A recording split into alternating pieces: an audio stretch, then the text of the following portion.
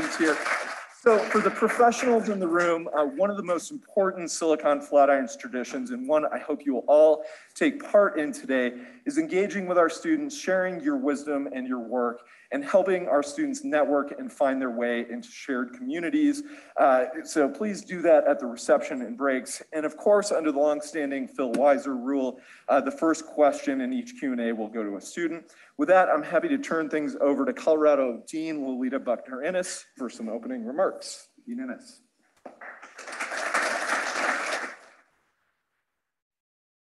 Thank you so very much. Can everybody hear me? Yeah. Excellent. Okay. Well, first of all, welcome, welcome, welcome this Sunday morning. It is a pleasure to see you all, especially on a day when perhaps some of us might still be snuggled up in front of a fireplace.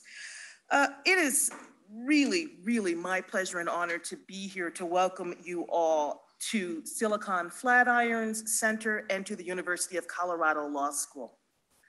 As many of you know, Silicon Flatirons was founded in 1999 by Phil Weiser, a former professor, a former dean at the University of Colorado Law School, and now our Colorado Attorney General. For over 2 decades, Silicon Flatirons has worked to initiate, sustain, and elevate the conversation about technology law, policy, and entrepreneurship, among other topics.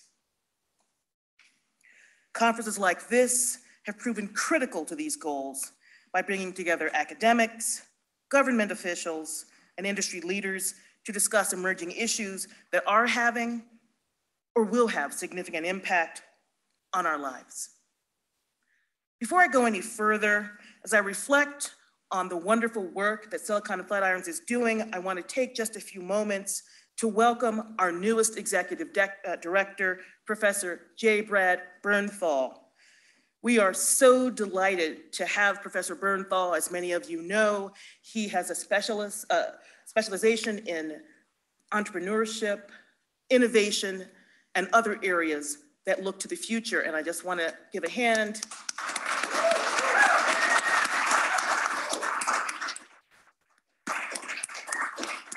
Thank you so much, Professor Bernthal, for taking on this important, this vital, and this incredibly time-consuming work. We owe you. Thank you so very much. Silicon Flatirons, besides serving the public in a number of ways, has as a central goal to educate our Colorado law students and provide them with opportunities to learn about work on some of the most pressing issues of our times.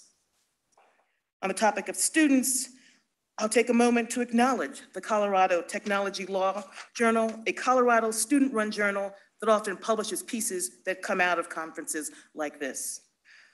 I also want to acknowledge the Silicon Flatirons student group, which has worked to increase student engagement in this event, including leading a primer session later this week. Today, we began a conference on the topic of the internet's midlife crisis. Now, when I say midlife crisis, I'm sure that that might be a familiar phrase to many of us, more familiar than we might like to think, in fact. When we talk about midlife crisis in humans, we often describe it as a time of intense introspection, stress, that often occurs a few decades after entering adulthood. Now, people going through midlife crisis may, on the one hand, be very proud of their accomplishments. It's a great opportunity to pause and look back at the things that one might have done since entering adulthood. But on the other hand, midlife crisis can also be a time where you consider feelings of dissatisfaction with the realization that your stated goals in your early youth might not have been achieved. Midlife crisis is a very apt metaphor for looking at the internet and for the discussion that we're going to have over the course of this conference. The history of the internet can be traced back to the 1960s, when the US Department of Defense introduced the concept of a global network of computers to share information. By the 1990s, the World Wide Web, a system of interconnected documents and other resources were created, allowing for easy access and the sharing of information via the internet. Now, some of us in this room can remember those early days of commercially available internet in the 1990s, when early interactions were achieved by dial-up connecting with an existing landline, meaning that for some of us, no one else in the house could use the phone if you were dialing up to the internet. Remember those days? Some of us do. Now, at my home, we had a unique situation because my husband is a telecom scientist who works in fiber optics research, and that meant that we were always the very first on our block to adopt anything. We had half dozen phone lines. We were the first people with a 56K modem that we knew. Still, service was at a snail's pace, and I totally remember getting ready to download some software and then going to bed because it was gonna take all night for that to download. Some of us remember those days. There were providers like CompuServe, America Online, who remembers that? Prodigy, Earthlink. The widespread adoption of the World Wide Web and the development of browser software led to a significant increase in people using the internet. And so it's not surprising that since its creation, the internet has had a profound impact on the way that we communicate, access information, and do business. It's enabled globalization. In fact, to the extent that we understand that word, I think implicit for all of us is the idea that we can eliminate geographical barriers because of the internet. It's created new opportunities for people to engage, to collaborate on projects. It's also had an important impact on the economy, fueling growth of the technology sector and changing the way that we work and consume products and services. We are all, in many respects, not just consumers of information, but purveyors of information. I am sure that many of us, if not all of us in this room, have thought about what it would have meant if the COVID-19 pandemic had occurred in a pre-internet world. What would that have looked like? Without the internet as a means of keeping commerce, education, and other key functions going, we would have seen very different social and economic outcomes. Now, having said all that, it's also true that the internet has brought new problems such as the spread of misinformation, cybercrime, and privacy issues. So how do we reconcile those challenges along with the benefits? And who's responsible for thinking about it and reconciling problems? Over the course of this conference, we'll take up some of those questions and hear from a number of experts. As we begin, I want to start off our program by introducing an honored guest today. I have the distinct pleasure of welcoming Senator Michael Bennet, who has represented Colorado in the United States Senate since 2009. Senator Bennet earned his Bachelor of Arts degree from Wesleyan University and earned his JD from Yale Law School, where he was the editor-in-chief of the Yale Law Journal. Senator Bennet worked for 6 years in Denver as managing director for the Anschutz Investment Company and later worked as chief of staff to then Mayor and now Senator John Hickenlooper. Before serving in the Senate, Senator Bennet worked as superintendent of the Denver Public Schools, where he was responsible for a number of advances in the school system. Throughout his career in public service, Senator Bennet has been known for his commitment to promoting economic growth, addressing income inequality, and expanding access to quality education. With a long record of advocating for important and meaningful policies, he continues to be a strong voice for change in Washington and a champion of important causes in Washington, nationally, and especially here in Colorado. Throughout his career, Senator Bennet has demonstrated a commitment to excellence and a passion for advancing the needs of Colorado's people. He is a true asset for our state. And so, friends, I give you without further ado, Senator Michael Bennet.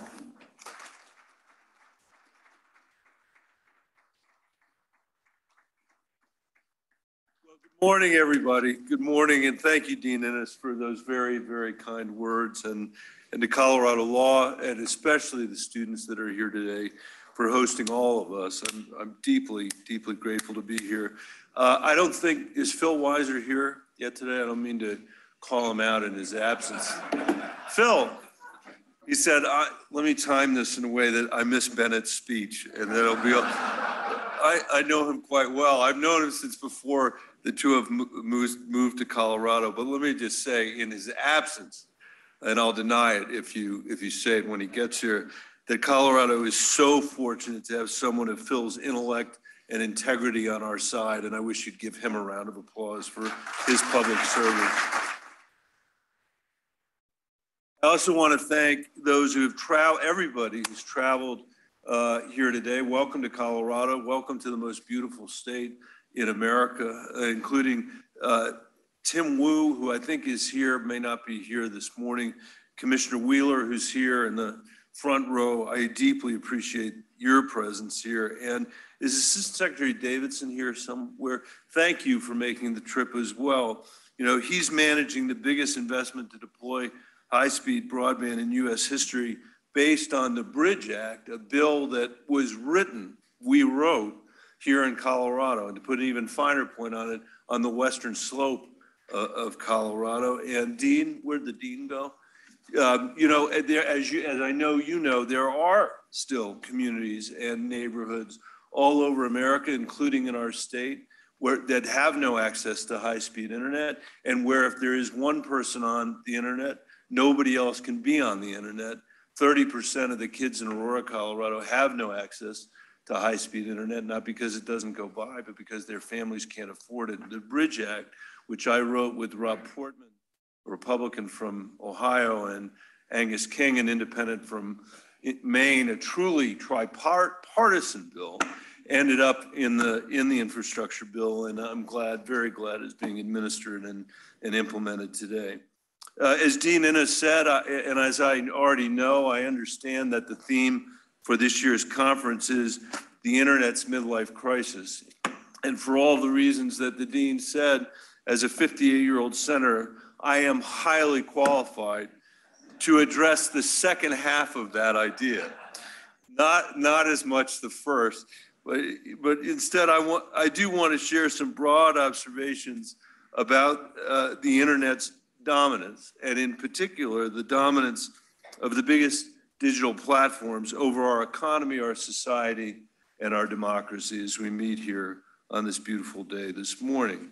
It's easy to forget how different the world was just 20 years ago when Phil Weiser organized the first of these conferences. At the time, General Motors topped the Fortune 500 list. Apple was 285 on that list. And Amazon didn't even make the cut. Twitter was still an idea somewhere in the recesses of Jack Dorsey's head. Mark Zuckerberg wasn't old enough to vote, even though he'd likely already acquired the undeveloped view of the First Amendment that he holds to this day. No one on this planet had ever heard of Gmail or YouTube or TikTok. That was only 20 years ago, but it might as well have been 200.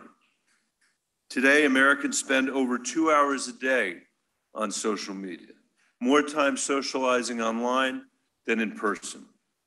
The average TikTok user in our country spends over 80 minutes a day on the app. That is 3 weeks of every year. I'd say, speaking as a parent and a citizen, that you could probably learn almost anything but Mandarin if you focused on it 3 weeks out of the year. But we're using that for TikTok.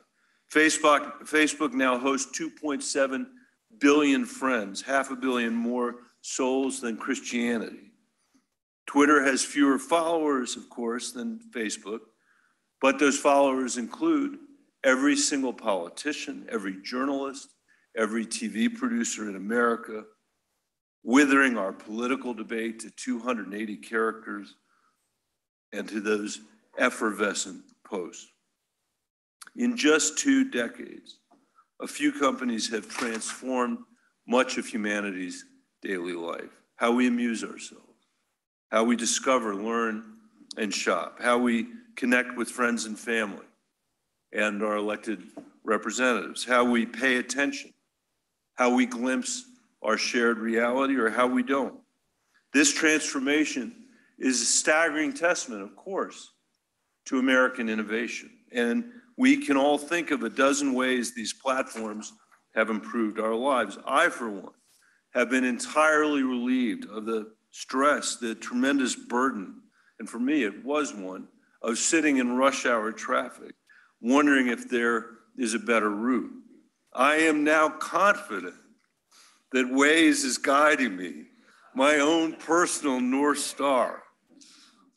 But this dramatic shift from our analog to our digital human existence has never been guided or even informed, I would argue, by the public interest. It's always been dictated by the unforgiving requirements of a few gigantic American enterprises and their commercial self-interest. And what are those interests? To make us better informed citizens? To make us more productive employees? To make us happier people? Of course not. It's been to turn a profit and to protect that profit through economic dominance. And they have succeeded beyond their wildest dreams. Until their recent battering, the market capitalization of the biggest tech companies equaled 20% of the entire stock market, a fifth of the entire stock market, a share that one sector has not seen in our nation for 70 years. And through it all, unlike almost any small business down the street in Boulder, these digital platforms have remained almost entirely unregulated, moving fast, breaking things, and leaving the rest of us to glue something of our world back together. There's another way these companies are really different from the brick and mortar companies in Boulder. Digital platforms aren't burdened by the fixed costs of an analog world. Beyond the blinking lights of their energy-intensive server farms, their business is in the cloud, a place where no one works and that requires little physical investment. They have no need to use their profits to invest in America by building infrastructure. Unlike their industrial forebears, today's platforms have devised a new digital barrier to entry to protect their profits and their economic dominance. We know that digital barrier as the network effect. As everybody here knows in this room, the network effect means that platforms become exponentially more valuable as more people join and spend more of their waking moments there. More valuable to users because their friends and family are on it. More valuable to the platforms who hoover up our identities for their profit. More valuable for advertisers who pay the platforms for our identities to barrage us with ads. And so valuable to the markets that the top 5 tech companies now have a market cap greater than our entire aerospace, defense, construction, road, and railway industries combined. In the name of building this barrier to entry, this network effect, they have stolen our identities and our privacy and addicted us to their platform. The platform's imperative to grow big and stay big posed a basic question for them. How do you get people onto your platform and keep them there? For platforms like Apple and Amazon, it's to sell products people want, offer subscriptions, and if you're lucky, enmesh them in their closed ecosystem. For social media platforms with free services like Meta, Twitter, and TikTok, the answer is more sinister. Harvest as much data on your users as you can. Feed that data to your algorithm to serve up whatever content it takes to keep people hooked so you can keep selling ads. That is their core business model. And although this particular business model has bestowed enormous value on a few companies, it has imposed profound costs on everybody else. Millions of Americans have surrendered to private companies an endless feed of data on their every movement, interest, communication, and contact, along with their voices, faces, and fingerprints, all for the convenience of being able to be served up self-gratifying political content on YouTube, less traffic, or better movie recommendations. And most Americans have made that trade without even really knowing it. Any suggestion that we have made that trade fairly is ludicrous. It mocks consent. The lawyers in this room know contracts of adhesion when they see them. And as a society, we have never asked how much of our identity or our privacy we were willing to trade for convenience and for entertainment. And until today, those questions have been resolved entirely to the benefit of the platform's bottom line. I suppose it would be one thing if there is the great Phil Weiser right there. So another round of applause for.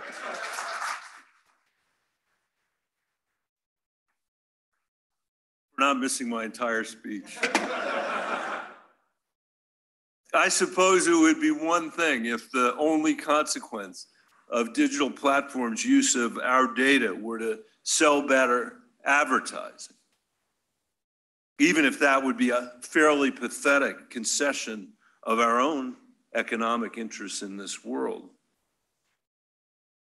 But as every parent knows and every kid suspects, better advertising is not the only consequence of these business models. Over the years, digital platforms imported features from gaming and from gambling, from brightly colored displays to flashing notifications to likes to perniciously random and incessant dopamine hits, and they unleashed secret algorithms to reverse engineer our most basic human tendencies, to seek out tribe, approval, conformity, threat, to curate an almost irresistible feed of content. Americans now spend a third of their waking moments on their phones, which we check an average of 344 times a day. Speaking as a parent who's raised 3 daughters in this era, we certainly have not agreed to run a science experiment on our children with machine learning algorithms, the effects of which almost no employees at the social media companies themselves even understand. And while we're still coming to understand the specific role that social media plays in the epidemic of teen mental health, the early evidence gives us a lot of reason to worry. Here's what we do know. By 2018, half of American adolescents said they were online almost constantly. And as social media took off, teen mental health took a nosedive, especially among teenage girls, like my girl.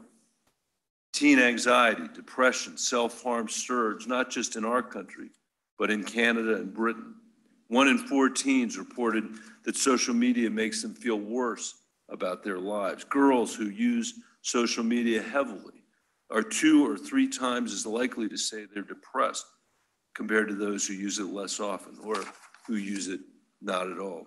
In 2018, suicides for kids 10 to 24 increased 60% compared to 2007.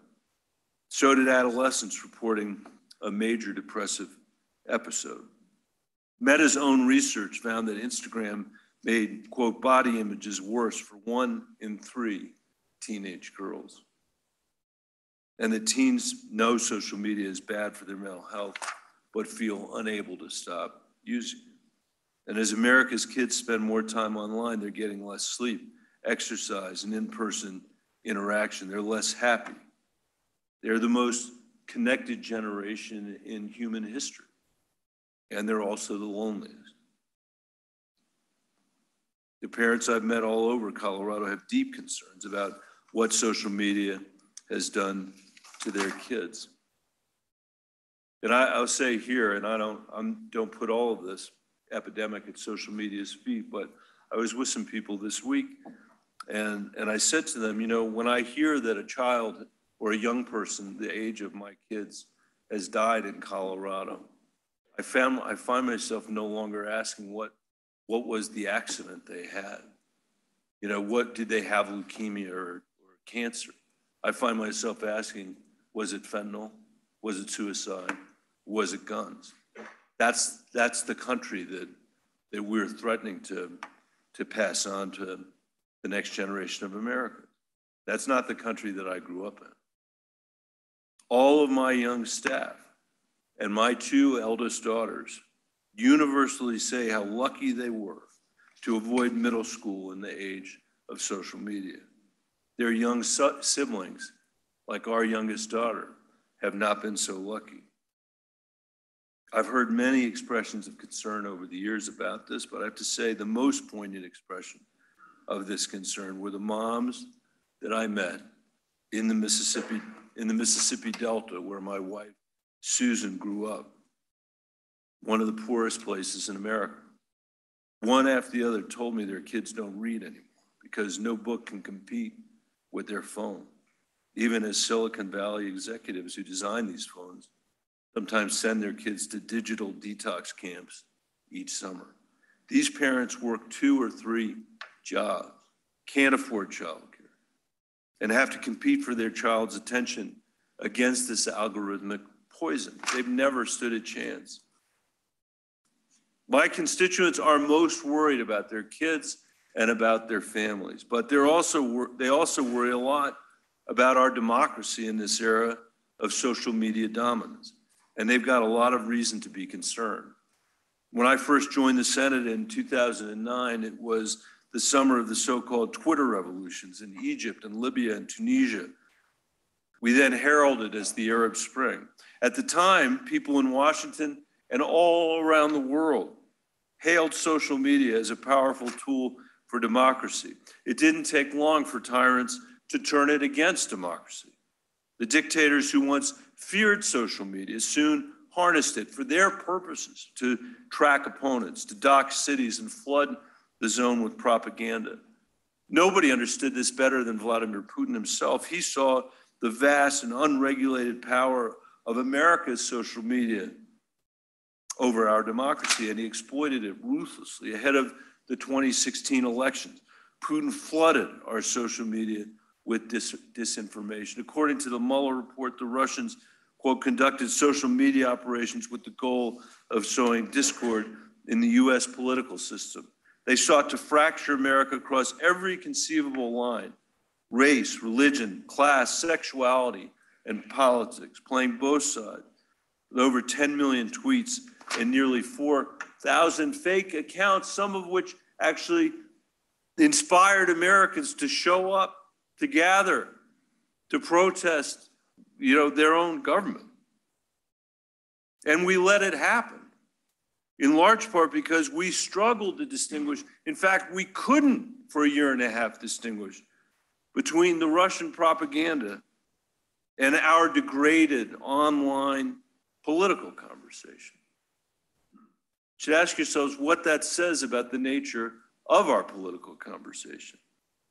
I was running for re-election that year here in the state of Colorado, and when I later joined the Senate Intelligence Committee, I began to realize that this problem extended far beyond our borders. It's why 3 years ago, I wrote to Mark Zuckerberg, warning him that Facebook had become authoritarians' what I called platform of choice to suppress their opposition. I also warned him that Facebook's insatiable drive for growth had given the company power over countries that they barely understood, and the consequences have been horrific, horrific. In Myanmar, the United Nations named Facebook a significant factor in stoking communal violence against the Rohingya after it repeatedly ignored calls to remove hate speech and hire more staff who actually knew the country. Around the world, we've seen fake stories on these platforms spark violence in India, Sri Lanka, and Kenya, just to name a few. And on January 6, 2021, here in the United States of America. In the weeks before January 6, President Trump, our first president who ran his campaign and his administration almost exclusively through the social media platform of Twitter, incited a mob to invade our Capitol. It would never have happened without social media. Social media is where the big lie caught fire, where platforms gave the big lie the ring of truth through sheer repetition, where algorithms mixed cocktails out of pedophilia rings and Jewish cabals and QAnon rumors, intoxicating dentists and soccer moms with a seditious rage. I remember sitting in a windowless basement on the Capitol on the 6th. We watched CNN as our fellow citizens invaded the US Capitol with their racist banners, flags, and their anti-Semitic t-shirts to save an election that had never been stolen, that had not been stolen. And while the Senate was in that embarrassing position, unable to certify an election for the first time in American history, Moscow and Beijing transformed those images into propaganda, as I knew they would, in their campaign to discredit democracy in the eyes of the world. Beijing claimed the riots were a sign of internal collapse. Moscow observed that American democracy was limping on both feet. In these moments, we cannot bury our heads in our digital feeds. We are called upon to defend democracy and burnish our example at home. And we can help by reining in the vast power of digital platforms and reasserting the interests of the American people and our public interest. The Americans who came before us would never have known about algorithms and network effects, but they would have recognized well the challenge that we face, and their example should guide our way. The founders themselves, as everybody in this law school knows, devised an elegant form of checks and balances to guard against tyranny. After Upton Sinclair exposed ghastly conditions in meatpacking facilities in 1906, Teddy Roosevelt joined Congress to create the Food and Drug Administration. As broadcasting became more central to American life in 1934, FDR and the Congress enacted the Federal Communications Commission. And after the 2009 financial crisis, in our own time, President Obama and Congress established the Consumer Financial Protection Bureau. In each case, Congress knew it lacked the expertise to oversee complex new sectors of the economy, so it created independent bodies to empower the American people. Today, we have no dedicated entity to protect the public interest, and we have been powerless as a result. And that's why last year I proposed to create a federal digital platform commission. It's essentially an FCC for digital platforms, an independent body with 5 Senate-confirmed commissioners empowered to protect consumers, promote competition, and defend the public interest. The commission would hold hearings, conduct research, pursue investigation, establish common sense rules for the sector, and enforce violations with tough penalties that could make a difference. Some may say we don't need it. We already have the Federal Trade Commission and the Department of Justice. And these agencies are staffed by hard-working public servants. I used to work at the Department of Justice, and I know that. But they don't have the expertise. They don't have the tools or the time to regulate this new sector. And as we fight to empower the American people, there are other important steps that we can take now, from limiting targeted ads to kids, reforming Section 230, pursuing antitrust remedies, establishing a digital Bill of Rights for parents and kids, and compelling more transparency from platforms to allow policy and research to be done. And in the case of TikTok, Apple and Google should remove it from their app stores today and stop Beijing from hoovering up more data on 100 million Americans. Whatever we do, we cannot accept another 20 years of digital platforms transforming American life with no accountability to the American people.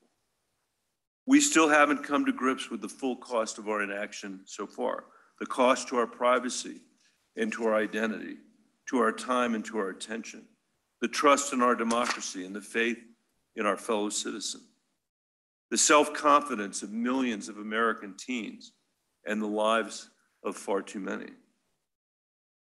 None of the problems that I've described today are unique to America, but America bears a unique responsibility to solve them. After all, it was American companies that blazed the trail into the digital age and invited all of humanity to follow. We now live in a world they created, with its wonders and conveniences, but also its risks, dangers, and difficult questions. The same platforms that amplify a protester's cry for freedom in Iran also equip tyrants around the world to suppress democratic movements. The same technologies that liberated anyone to say anything also unleashed a perpetual cacophony, leaving us all screaming louder to be heard. The dazzling features that brought the world online have also trapped us there, more connected but more alone, more aware but less informed, enthralled to our screens, growing more anxious and angry and addicted every day. Overcoming all of this will not be easy, but we can't simply hide under the covers, scroll through TikTok and hope these problems solve themselves. That is our job. The health and future of our children lie in the decisions that we make or that we fail to make.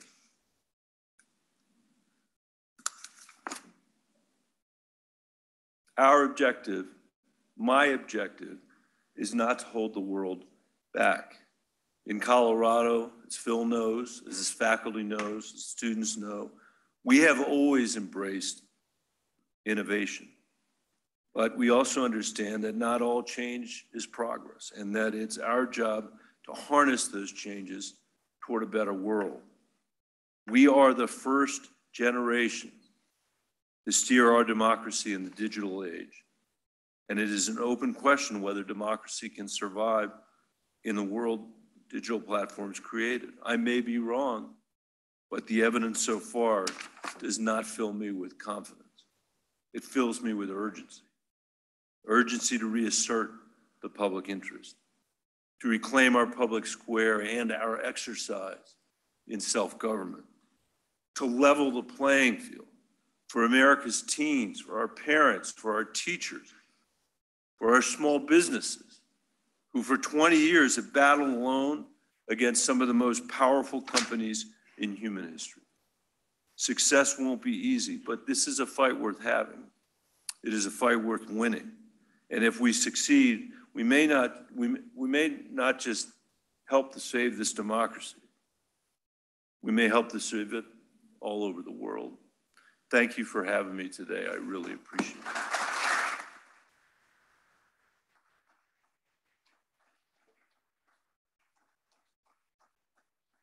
Thank you, Senator Bennet. I think if we've got a few minutes for questions, now that Phil Weiser is here, we'll have to enforce the Phil Weiser rule, which means that the first question goes to a student. So question from a student. I think I see Jackson back there. Jackson. And if you could wait for the mic to get to you and introduce yourself. Hello, my name is Jackson. I'm the 2L here at Colorado Law. I'm in Blake's Tech Law and Policy Clinic. Senator Bennet, thank you so much for taking the time to come talk to us today. In the wake of West Virginia versus EPA and the Supreme Court's decision there, do you think establishing a new commission poses unique challenges, particularly in this atmosphere? Yeah, correct. I think it's.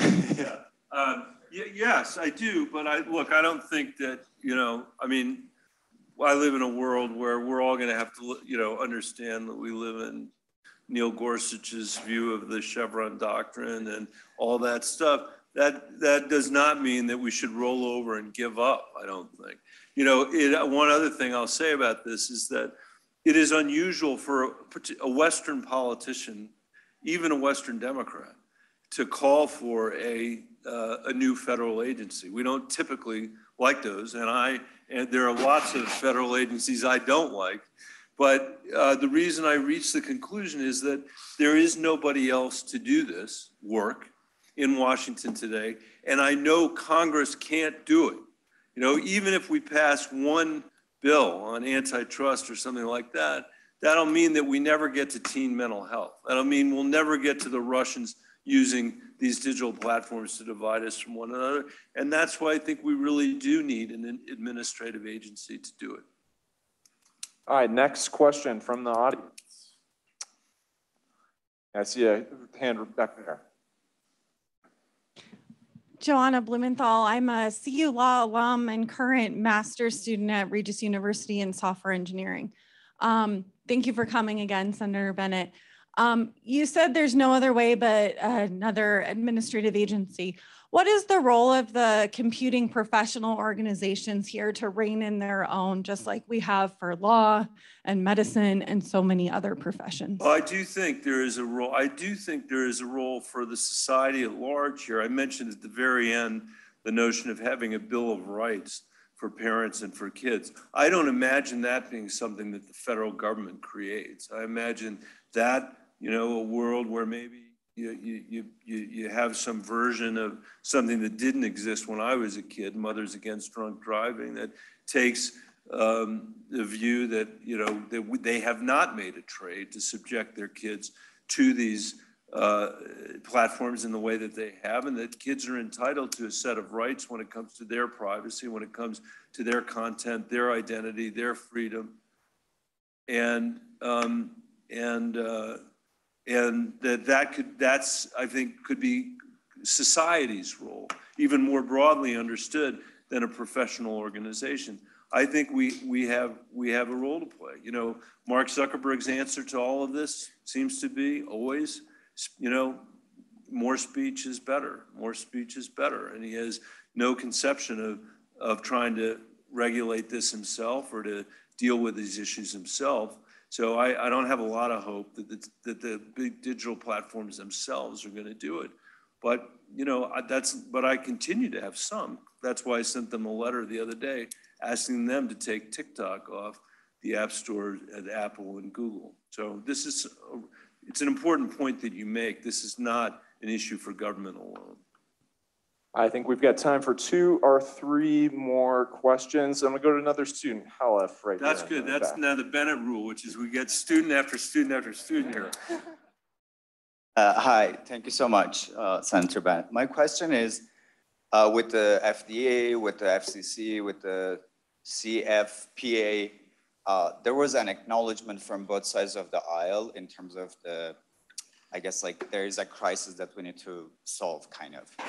Whereas with Digital Platforms Commission, at least one side of the political aisle doesn't seem to necessarily admit that. How do you see us kind of moving forward? I think that, first of all, nothing will get done here. Let me make a prediction. We will not pass this in a partisan way. This is going to need bipartisan support to pass it. And Tom Wheeler and I have an old friend we were talking about this morning named Dick Celeste, who was the governor of Ohio, who over the years has said to me the importance in order to make change in America, you know, the effort that we must be engaged in is an effort to build a constituency for change. You know, and that's what we have to organize. That's what we have to build. The change isn't going to come from Washington itself. It never does. It always comes from people that are organizing themselves. I would think that law students all across America would have a strong interest in what, you know, I was talking about today. Some people may totally disagree with my position. And that's totally fine in my world. But I'll bet you there are people that see the dangers that we're talking about here and could help begin to organize and mobilize people around these issues, just with voices, by the way, more credible than my own. I refer again to the midlife crisis issue that we were talking about earlier.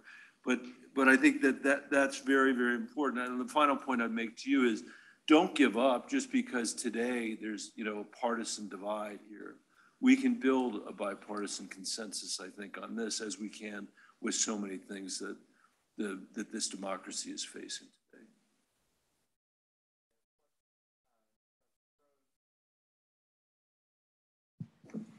Hi, Senator Bennet. Thank you for being here. And thank you, Silicon Flatirons, for organizing this. I'm Catherine Kelly. I'm a 2L at Colorado Law.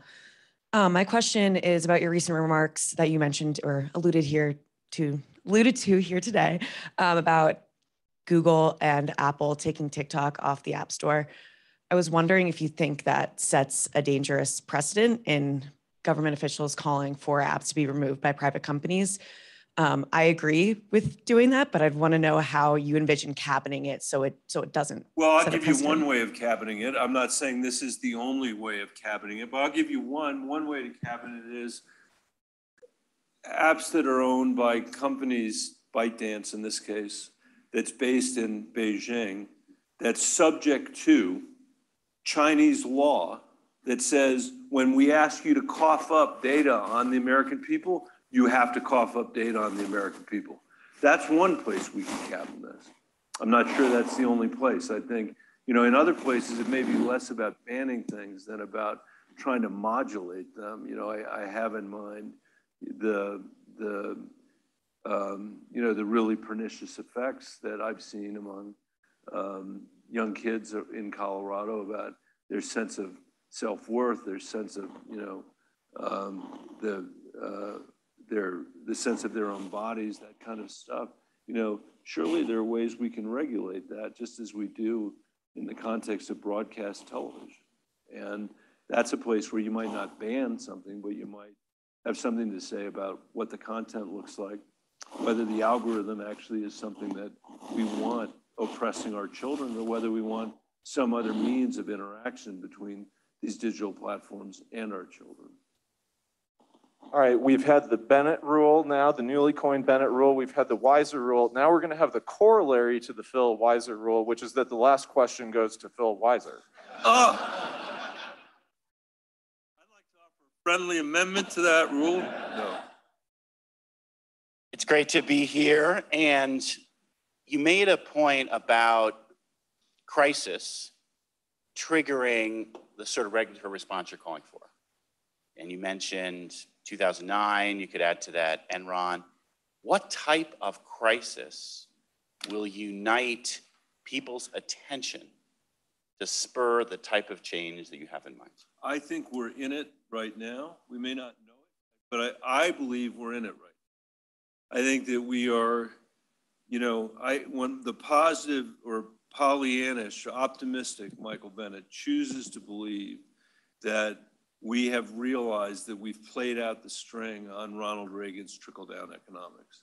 You know, we've played out the string on that supply-side economics and on a society that has created the worst income inequality that we've had since the 1920s, the least economic mobility that we've had since the 1920s. And I think we perceive that this is a threat to our democracy, and it is, because when people lose a sense that their families or their kids, if they work hard, can find a place in the economy, can find a place in the democracy, that's when inevitably somebody shows up in human history and says, I alone can fix it. You don't need a democracy. You don't need the rule of law. The stuff these people at CU Law School are studying is worthless. You know, you should expect your public sector and your private sector to be hopelessly corrupt, hopelessly bankrupt, and you're a sucker if you believe anything else. That's what we have to stand up for in the crisis. And you know, Phil and I are both now elected officials. We hear people say all the time, this is the important election of your lifetimes. You know, having seen Donald Trump elected president, having been there on January 6th, you know, when our fellow citizens attacked the Capitol of the United States, so unimaginable when I was the age of the law students here, or a student or a kid. To me, that's a sign that every election between now and when we expire is the most important election of our lifetime, and we have to treat it that way, and that we can't accept this notion that, you know, that our democracy is a failure. That's what China believes. Or put it another way, that's what Beijing believes. After what they saw on January 6th, they believe it. That's what Russia believes. They believe it. And what I choose to think about in the wake of all of this is the mistakes that Vladimir Putin made on the way to invading Ukraine as a consequence of being a totalitarian, running a totalitarian society. It turns out that way of organizing humans is a terrible way of preparing for war. Terrible, because there isn't anybody to tell you that your army actually is lousy, or that the money that you spent on it was stolen by corrupt actors, or that the Ukrainian people are going to fight you to the death, or something I think he didn't see, and maybe we didn't even perceive, that free people living in these countries all over the world would be so inspired by the bravery of the Ukrainian people that they would rise up in their countries and demand of their elected officials, do more, do more, do more. So I think before our eyes, in the wake of the crisis that we've had, we're seeing democracy reassert itself. And I think our job is to build on that and not accept things as they are. The students that are here may be the first generation Americans really, or the ones just below them maybe, and the first generation Americans to grow up without any consciousness of what the analog world looked like before this digital world came. And I think we owe ourselves, before we leave, you know, the stage, we owe ourselves, and we owe the next generation, you know, the fulfilling a responsibility that says we're going to straighten this stuff out, and I think we can do that. So thanks for having me. Big round of applause for Thanks, everybody.